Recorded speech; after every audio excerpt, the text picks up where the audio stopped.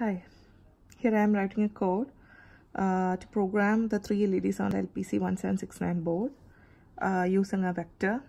Here I am declaring a delay function for 1 millisecond, and this is the array from which I am reading the contents onto a vector. These are the LED sequences, and I am initializing the vector using this array, and I am then setting the LEDs based on the sequences here. Okay, now let's run the code.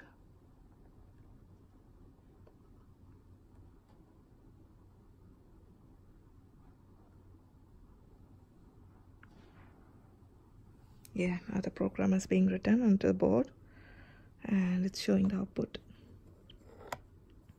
It's being flashing according to the sequence.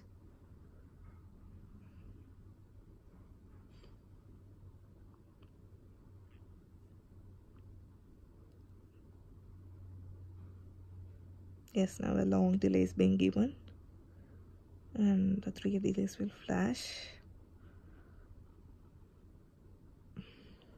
Yeah, that's it. Thank you.